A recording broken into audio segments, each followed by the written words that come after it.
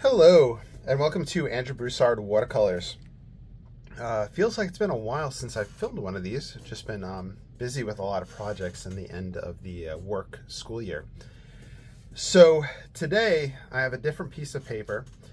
I usually use the Stonehenge Aqua 140-pound cold press, and I lament that they don't make it in different tints or tones.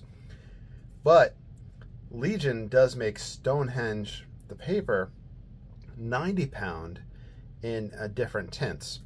So I have a quarter sheet of one of those. I just wanted to play around on it and see how the 90-pound played around. I don't know if it's treated any different than the 140-pound and the one labeled for Aqua, but guess we'll see from there. While I coat it, things that we're going to look for is buckling, see how it scrapes, just look for issues like that. This one, I'm not sure what tint it is. Most likely it's tinted cream, but I had ordered some different ones from Blick, and unfortunately the warm, the cream, the tan, it's a little difficult to distinguish in person and figure out which one is which because they're not labeled. But the difference is obvious whenever you have a white piece of paper next to it and see that this one has a tone to it. It could be the natural, I'm not sure. So we'll look at this from a standpoint of how the 90-pound 100% cotton handles. I think historically this came out in the 1970s as an option for printmakers. Listing on the Legion website, it's recommended for printmaking, drawing, charcoal, a lot of just, you know, the common stuff, but it does list watercolor on there, so we'll see. I do believe that I have a sketchbook of the Legion watercolor paper. Sorry, the Legion paper, but it was merely just kind of sketches. It wasn't clamped down, so I really don't want that to have any bias on this. I do see some buckling take place, but I will mention that people do use 90-pound watercolor paper, and since we're working fast and loose, I would guess that this would be the application for it. Today I'm going to use the Sepia from Winsor & Newton. This is the artist line. It is a combination of the PBK, I can't tell if it's a 5 or 6, it's printed kind of small. So that's your black, and PR 101, which is your light red oxide, I think, maybe your burnt sienna. So you could play around with their approach to sepia by mixing a black and a rust red. All right. So I use the back of the handle of the brush to flatten things out, just because I don't want the oils from my skin to get onto the paper. That usually creates areas of resist. So I apologize for the long introduction and the setup, but I wanted to discuss all those things. And of course, Sepia is going to be different from brand to brand. This one just is looking blacker and darker.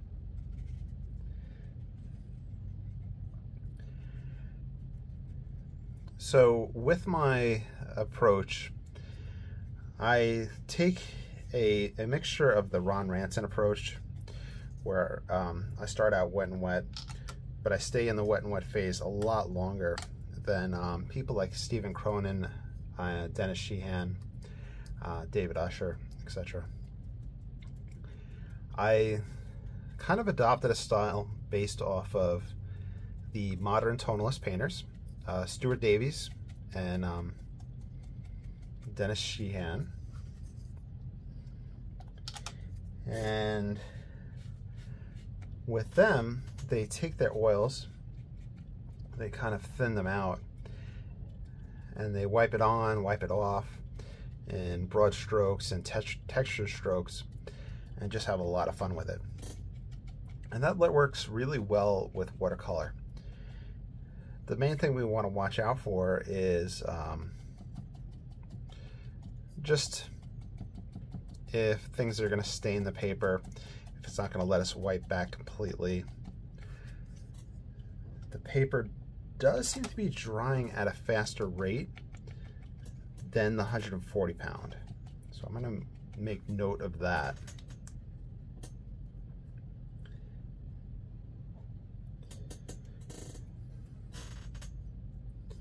I do have a spray bottle right here. I think just giving it an extra spritz, even though it's going to affect what I put in so far, this is going to give me a very soupy layer to work with. So this is definitely wetter than I usually work, but I think that's going to be one of the potential solutions if we find this paper to be viable.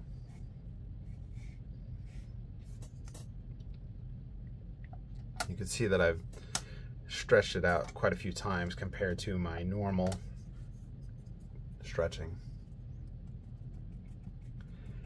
But I want it to go in, I want it to flow. I want my scene to create itself.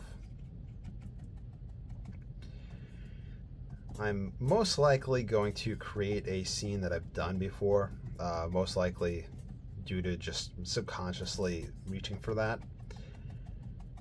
However, I've been looking through what's called the Claude Lorraine album. It's a collection of drawings from Claude Lorraine,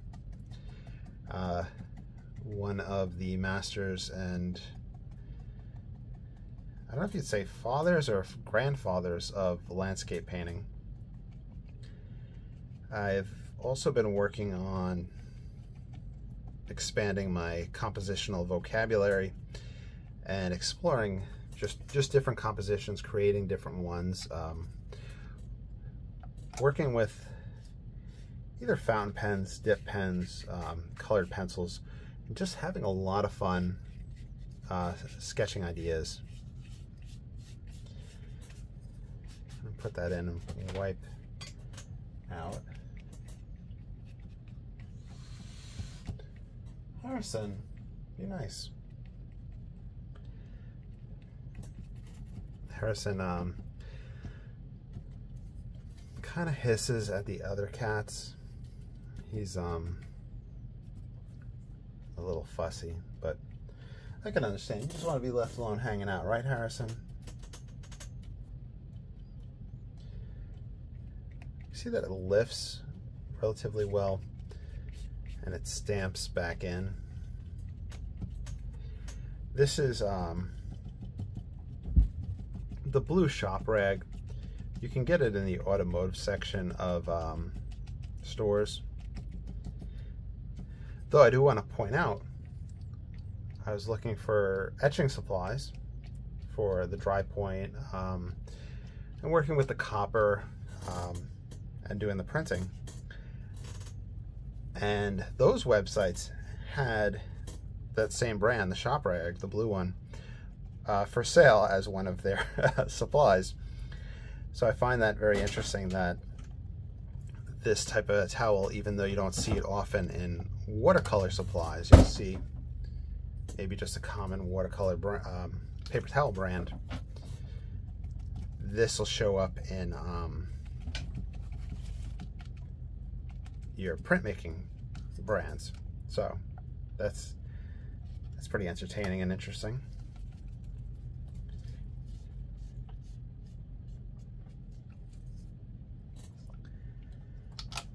So a few thoughts so far. I did have to essentially super soak the paper. I am struggling with keeping my paper flat. It's one of the things I really like about the Stonehenge Aqua is that it flattens really well and stretches really well and doesn't give me issues.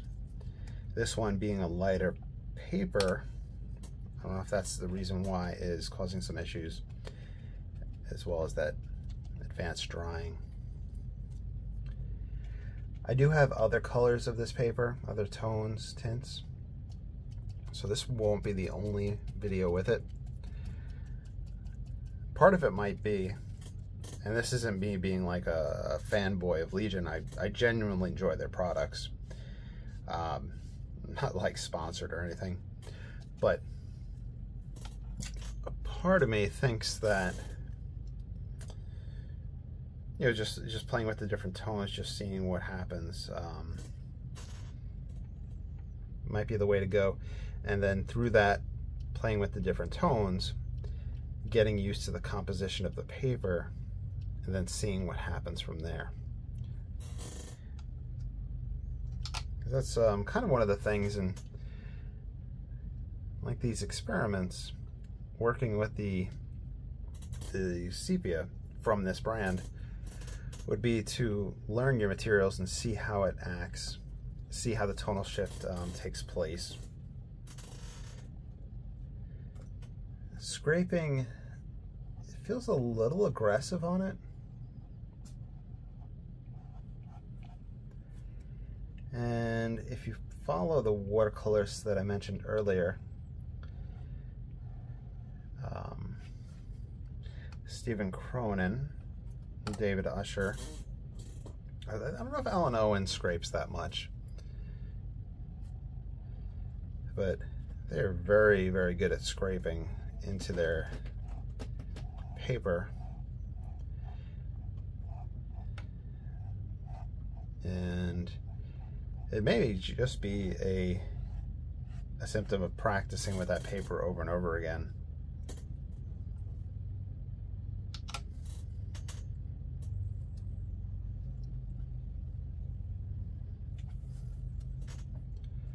Let's see. Let's talk about scraping a little bit more. And I'm going to use this to kind of direct a little ideas, just kind of see how I want the composition to unfold. Maybe force an S shape in here. I'm going to lift back and forth.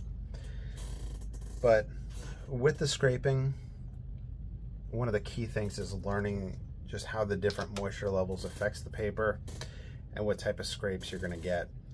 Here, it's still moist. It's going to damage the paper. It's going to backfill. Here we have some wide openings, so it probably wasn't as damp right there. So we can get a variety. Let's see if I could open up something wide enough. So that's a hard press on the round edge of a card.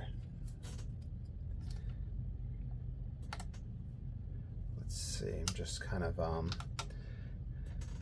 just picking around a little bit, just seeing what we can do. I may have to just create more in the dry stage than I usually do, but I will put out a fresh glob.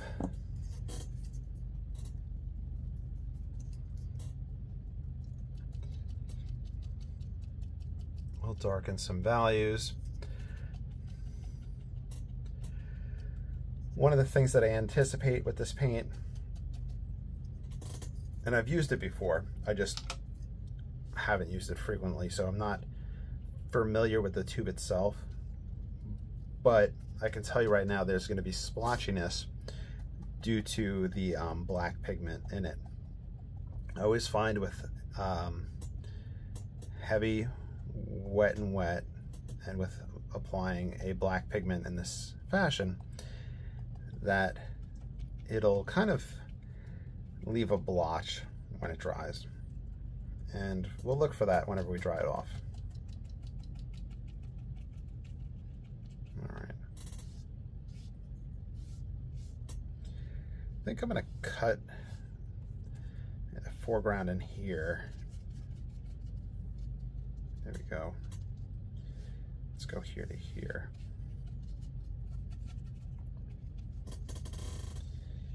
Creating a bend.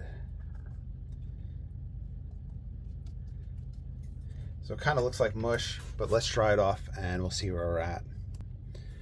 All right, with feeling with the back of the hand, some areas feel a little cold, meaning still a little damp, but some areas feel a little dry. Let's just hold this paper next to it, just so you can see the tone of our paper underneath and how it's playing a part against a white. And you can see that here as well. And does that show up good? Yeah, that does. So that part I'm enjoying. You can see in here where I was struggling with the scraping, where I felt like it wasn't getting clean scrapes and kind of damaging the paper. Here, my scrapes just backfilled. And whenever you have a tonal shift, meaning things are softening as they dry, you will maintain a dark spot in there, which you can use to your advantage, especially if you're to scrape in the foreground and you want it to get a wide tonal range and you're just working with one tube of paint. You can kind of use that as a trick to get your darks. Here you can see some of the splotchiness of the black pigment settling out compared to the PR 101, whether that's the burnt sienna or a light red oxide, I'm not sure. But you can see some of that taking place, but not too bad.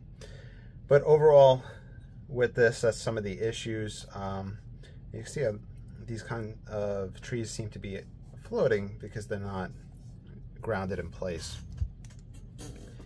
So let's put out some fresh paint. I think I mentioned earlier I was going to, is that this approach will go through a lot of pigment just because we're using fresh paint with it. To reference Ron Ranson and just kind of artists in general, there's a recommendation to go with cheaper paints, especially for beginners. And this is not meaning that you get like the cheapest paints on the market where it's just $1 for all the paints. This is your student line, your Cotman brand, your Van Gogh brand. I think White Nights in Europe is considered a student line. Reason being is, with a student line, you're going to pay less than an artist line. And when you do that, you then are kind of less frugal with your paint. Meaning you pour out more paint on the palette, you're not worried about wasting any. It lets you really just explore and have fun.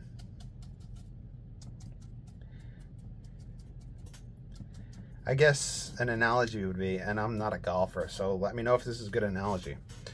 Let's say you go to the driving range, you're going to play golf or practice, and you bring 5 balls with you. You know, you go, you buy balls there, you buy the expensive ones, you buy 5 of them, so you get 5 practice shots. And you really have to make those practice shots count, because even if you don't play golf, you could just imagine 5 swings and you're done. But let's say they had a cheaper ball brand where you can get, I don't know, 20 for that whatever amount of money. And that lets you just kind of get the 20 practices out of it. And you're not really worried too much about the money that you put in per ball. So think about that with terms of milliliters of paint. With the Winsor Newton, Daniel Smith, those paints are, you're paying a premium. They're expensive. And you're gonna most likely feel, unless you know you have a lot of cash money, you're probably gonna be, you know, conservative, be frugal with it. But with a student line, you could put out some fresh paint, you could really play around.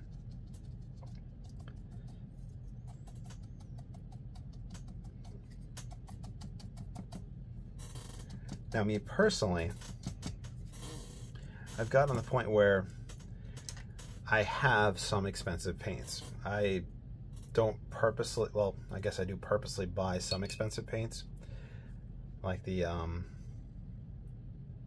Daniel Smith brand, just simply to play around with their earth pigments because it has some attributes that I want to explore. This Sepia I had bought from Hobby Lobby when they used to have the 40% off coupon, and I really just didn't know what I was buying and what to buy. So over time you'll wind up amassing different tubes of paint of various qualities. But if you simply got a huge tube of Cotman, I think Cotman makes a sepia, and even if they don't, if you just got their black and a brown and mixed it together, or just use their brown, or just use their black, and just put pigment to paper, paint, you know, and just paint. That's the important thing. Sometimes we get caught up in watching different videos, reading different books, looking different things, but at the end of the day, use these things to inspire you. Maybe just take one or two key points away to explore. You're welcome to follow along with these videos. And of course, you're welcome to obviously go to the channels that I mentioned, the other painters, Stephen Cronin, David Usher, you know, see what they're doing.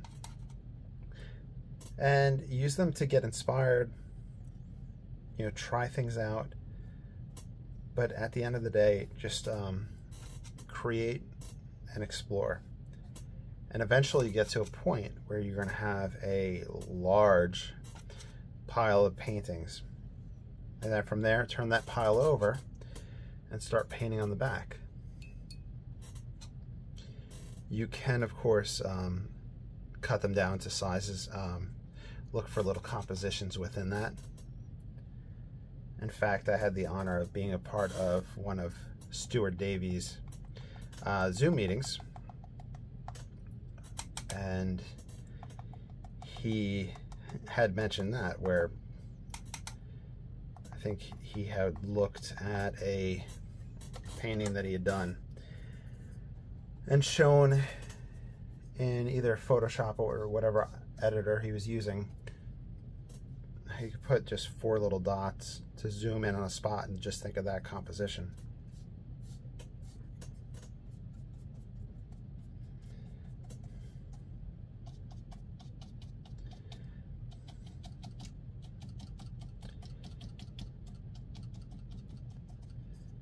All right, so I apologize. I do feel like I'm a little all over the place today. I think I did mention in the beginning, it did feel like it's been a while since I did one of these, or at least thought that, just because the work year has been coming to a close.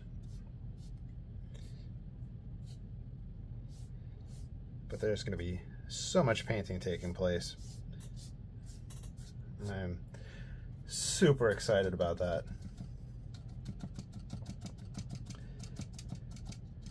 To go back to the paper itself, the dry brush stage, what I'm doing right now, just kind of putting texture in, exploring. It's working really well, the paper is. I haven't tried scraping into this. I can see if there's an area. There we go. And you could scrape in this stage as well. You could just draw a whole bunch of marks and really kind of play around in there.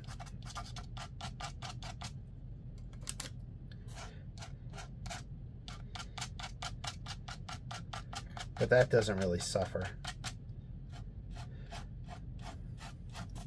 So what I'm thinking is, and once again I apologize for the lack of brevity in this video, how it's just really a lot of stopping and talking.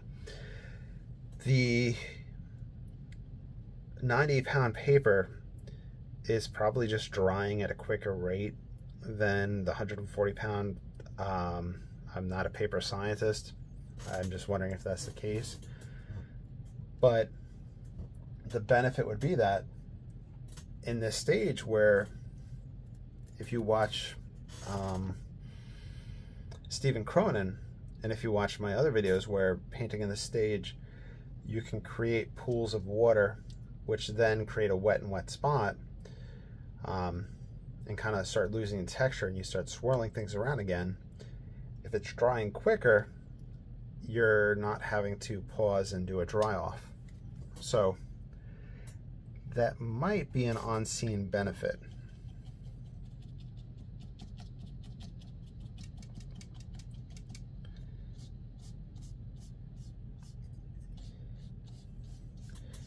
But for me, I have some of the most fun in the wet and wet stage. So as we go through these different sheets, and I bought these sheets for, like I said, the printing process that I've been working with, the etchings, and using it for drawings and sketches. But if I can get some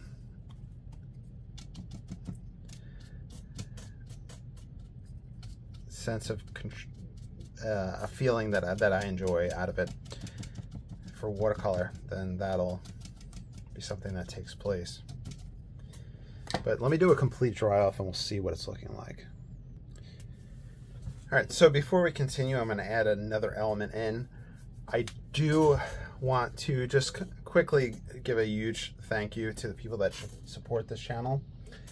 Down below I have the Patreon, and I really appreciate everybody that supports through that. Those of you that like, comment, and subscribe, that really helps this channel out as well. So if you would like this, please like and subscribe. If you have any questions, please comment. And if you want to support financially, I do have the link down below. All right, so that being said, I want to throw a tree mass in here. I'm using the number 4 rigger. I use this because I can get a very calligraphy type stroke with it, and it holds more pigment than the number 1 rigger, which I was using earlier. You'll find there's people that use a brush for everything, a different type of brush. I don't know who it was, but I remember some art professor telling us how one painter would drop his brush between each stroke and just leave it by his feet, and that was for his apprentice to pick up and clean up. Who that is, I don't know. If you know, let me know in the comments below. It's probably just some obscure art history thing. But you'll find that you wind up using a certain set of tools over and over again. Like I don't want to use settled for what watercolor I use, paper I use, but I found one that I like and what works for me. And you're gonna find what brushes work for you. Now I use the Hake brush, and a lot of people really love it. A lot of people search for videos, and I need to make another one on how to use the Hake brush, just to kind of put that information out there and help people. There is one that I put out comparing Hake brushes, and I know that a lot of the other gentlemen and women out there that film have put videos out on the Hake brush itself. But you might find that that's not for you, and if that is the case, that's perfectly fine. The whole point of this is exploration and seeing what you like to do. The number 1 for me, since I don't have a super light hand, helps put in the smaller branches. And I'll probably even grab the Hake, which I'll just say outright, we all mispronounce the hake brush. It's supposed to be hake, like sake, but it's kind of become a part of our dialect in the terms of it being the hake brush. I believe it's Japanese origin. However, a lot of the Japanese painting arts came from the Chinese. So there's always influence from one art to the other taking place. And speaking of Japanese art, that played a huge influence on Van Gogh, on Whistler, on the painters of the 1800s. So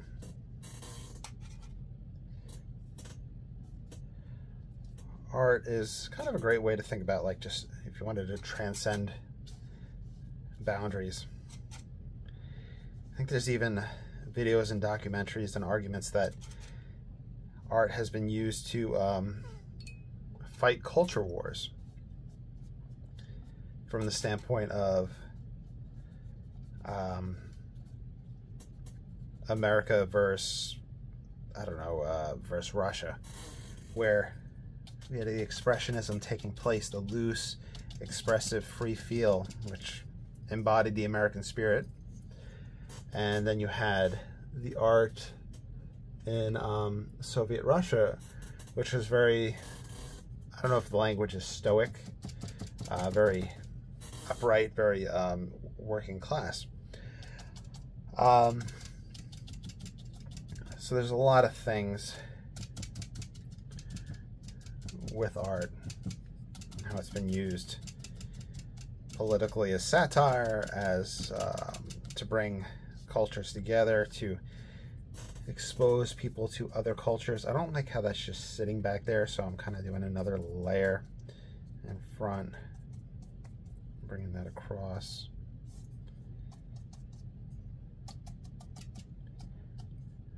I want a little bit back here. This has been a very random video. I apologize. I don't know if I mentioned it's Friday, the second to last Friday of work. Came home, took a fantastic nap, and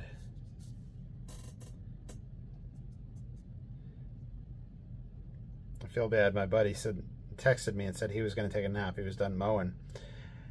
And I was like, oh man, did we have plans to hang out? I'm not sure. But I'm actually working on an oyster series for his outdoor kitchen. And I'm going to film some of that. I coated some canvas that he picked up in watercolor ground. So that's going to be really fun for us to explore. And I do have a potential opportunity, a connection that I made yesterday, to have a exhibit in town, and I think I'm going to take part in, or I don't know the correct language for it, but there is a arts council in the area, and I don't know what role I'll play, a volunteer or just, you know, somebody helping events or what, but I went to a meeting for that yesterday. It just feels like the next natural growth in painting.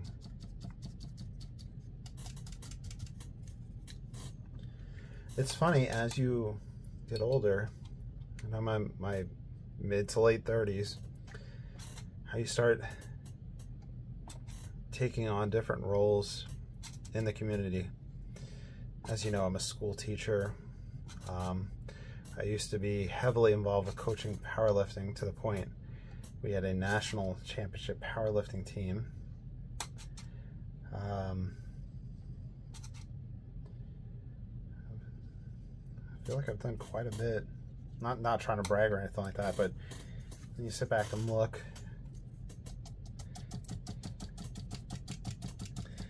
at what you've done, you start realizing all these things start taking place. Right now I'm just kind of expending the last of the pigment that I have out. This probably goes back to what I had said earlier about the frugality when you use an expensive line of paint, and kind of really kicked up the rambling gear. So I'm going to use these last few minutes. We'll do a dry off and we'll see. And of course, you are welcome to follow along and sign your own name to it. You have my express permission to sign your own name to anything you do when you follow along with these, and my express permission to sell anything you do when you follow along. I want you guys to be successful, have fun, and just have money for art supplies. And if you do, feel free to tag me. I would love to see what you wind up doing. And whenever somebody does, I absolutely love that. It really makes my day. So that's probably the biggest thank you anybody could ever give, is simply tagging me in something that they followed along with. Another video that I want to touch on, and you might have seen me making some kind of gestures before I started drawing. Looking at the Claude Lorraine album, since it's a combinations of drawings and sketchings and preps for paintings, I did notice grid lines and other things. Now, historically, for me, I've seen grid lines used whenever people are drawing or painting something and they're going hyper realistic. I've also seen grid lines for the rule of thirds, where at the third intersection of each spot is where the point of interest might be. And then I have seen people talk about that with the golden ratio. So I saw some different lines on his drawings, and I was trying to look it up, and I stumbled across this thing called armature. And the armature, kind of a system of lines, kind of perspective lines, I guess, that you don't use every single one of them, but you can use them to kind of get a direction and a flow of a composition. And it took me a while. It took me some videos online to really understand what was taking place. But I saw it applied in detail to a Vermeer painting, and I was like, wow, okay, there's no way that this is coincidence. And it's something that I've been trying to do with my sketching. And here I was just doing kind of guesstimates where some of those things would sit. And that's something I kind of want to do a video on very soon. But I'll probably do the video and then direct you to the gentleman that I've been watching who explains it in better detail. And maybe hearing 2 different or 3 different voices on it might make sense. It looked very intimidating at first. I was like, what are all these lines and how are they used? Let's do a dry off. All right, so it feels pretty dry. I'm quite pleased with this one. Once again, this was the Winsor Newton. This isn't signing well. The Winsor Newton Sepia, which is a combination of a black and the PR 101. I'm probably going to write that on the back of this. I'd mentioned that I might have an exhibition take place, and I think one of the things would be a palette exploration, just kind of talking about the earth tones and my exploration there. So I'm going to write that on the back. But that being said, the paper itself In the wet and wet stage, I did feel a little uncertain about it. I did have to stretch it out more than I wanted to, and did not really quite enjoy that. But having the toned paper, it really does feel like it gives a vibe to this. So I'm going to go through the different 90-pound Stonehenge paper in future videos, and we'll see if we can get used to that, and then from there see what takes place just with the tones themselves. But that being said, in the dry off stage, it handled really well. So if you are somebody who wasn't super soaking in the paper and just painting on top of it, it might be a really good go-to paper just to begin with. So we'll see. I hope you enjoyed. Let me know what you think down below. What's your favorite paper? Let me know down below. And I will talk to y'all soon. Have a great day.